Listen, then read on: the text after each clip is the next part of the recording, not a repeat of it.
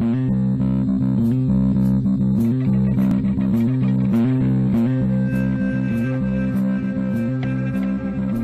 to Crazy Town's 10 Minutes or Less. I'm Jonas. And I'm TNT.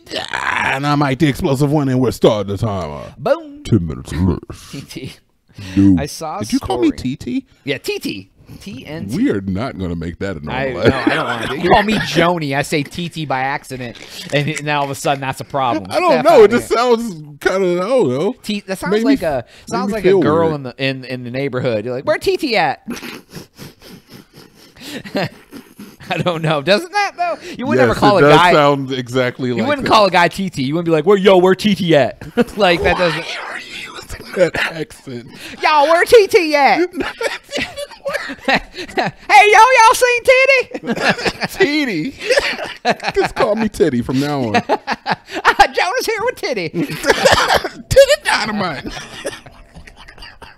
Jesus Christ. All right, so. Anyways, way off tangent. I swear this is a show. Yeah, we're really going to do a podcast today. So, I saw this article, dude. This guy, he works at Walmart, right? Okay, fair. And he hates his wife so much. Oh, my God. I hate his wife, too. That on his days off, he goes to Walmart and he leaves the house in his Walmart uniform. He gets to Walmart, changes his clothes into regular clothes, walks around the store all day. Oh, man. Because his wife will call him at work, and he needs to be there if she calls to talk to him at work. So he has to be in Walmart, but he goes there for full 8-hour days, roaming around the store without his uniform on his days off. Wow. To avoid his wife. Wow. Why don't you just divorce her, dude? Dude, I mean, that sounds easier said than done. I'm not necessarily like, hey, look, dude, here's the answer to your problem. I feel the pain of like living in a household with somebody that you cannot stand to the point where you go out of your way to go to work to escape that person's wrath.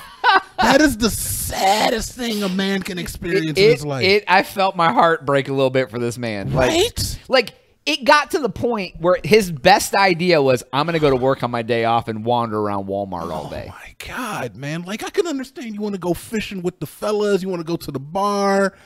Right. This man has no other recourse than to go to work.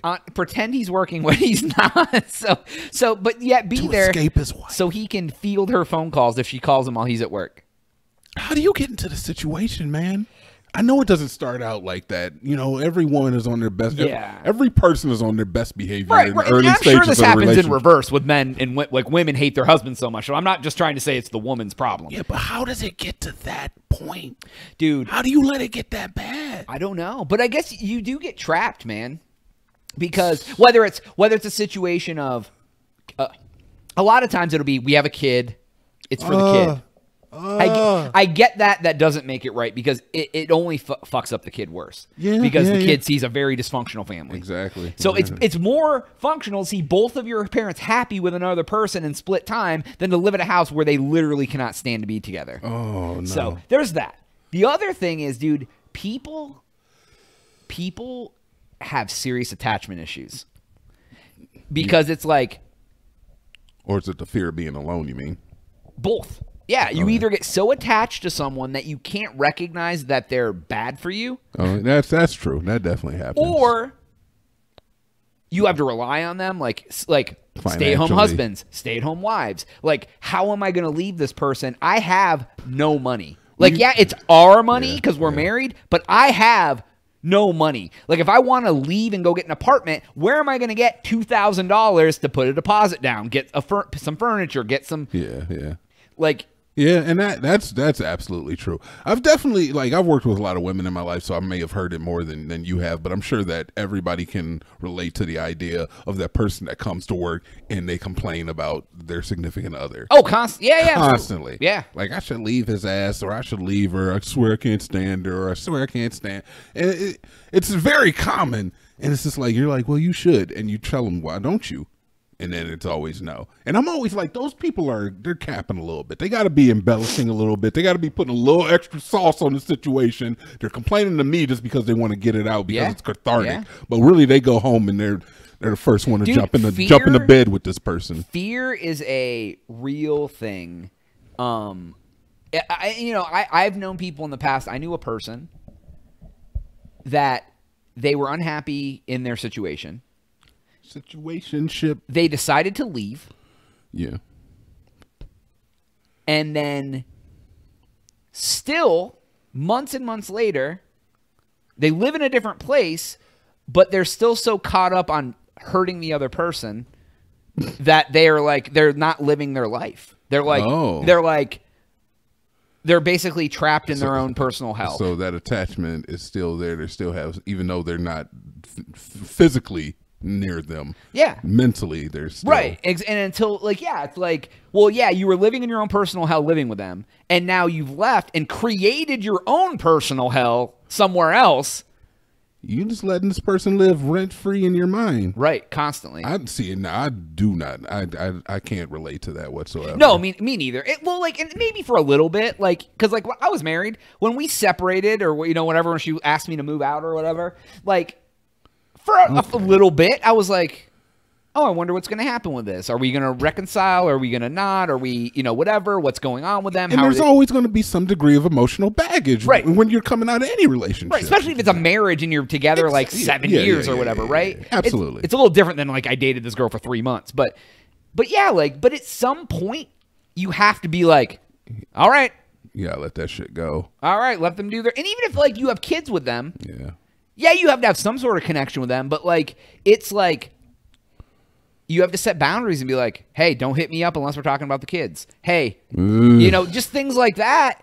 Or just block. If you don't have kids, block their ass. Not to say that a year down the road you can't try to, be friends, but, dude, you cannot break up with someone and still keep them in your life, especially if you didn't want the relationship to end. It always works better if you're the break-upper to be like, oh, yeah, honey, we can still be friends if you want and talk. Rather than the person who's still completely head over heels in love with you, that you push them out of your life. You ever break up with that chick and then she tries to get back together with you, and you're like, nope. Yeah, I got one of those right now. Yeah, I got one right now. Oh, do you? Oh man, come on. I don't know about this. Come on, brother. You know how I put it down. Yeah. In the bedroom. Oh shit! They're still aching for it all these years later. Still aching for this. They're like, listen, I know that was 9 years ago, but I need a second dose. I'm like, nah, I'm good. Yeah, thank you. I definitely the last girl I broke up with her, and then she sent me this big long email. Yep, and you sent her a no. Yeah, and I was just like, no, I don't think that's good. Nope. No, I don't I'm not. You are a little. I don't know. You're a little more able to cut people off. I have a harder time cutting people off on the surface. Yeah. Yeah. I mean, right. But you don't have the problem up front to be like, yo. You're not a positive influence in my life. Bye. No. Where I will be like, I'll give you another chance. Give you another and that's my weakness. That's mine. That's fine. Whatever. Fair. But where was I going with that? Oh, but yeah, but once I get to the point where I've decided yo, I'm done with you. Okay. Okay. You would have to really show. You would have to show me a pattern that proved me different. It wouldn't be if someone came crawling back. Say that same girl sent me the email. I told her no, and she was like, "Hey, give me a chance. Let's hang out every so often over the next couple months, and let me show you that I'm whatever. Maybe let me show you that I'm right, different. Whatever. But ultimately, mainly, yeah. Once I get to the point that I'm done with you, I'm done with you. Okay. I am ready to walk away. I couldn't give two itches less. And there's seriously, there's people out here that have been dating the same person off and on for years, or they'll marry, divorce, remarry the same person. Oh yeah, that's nuts to me. I'll tell you what, man. My ex-wife came to me and was like, "Hey, we should try to get."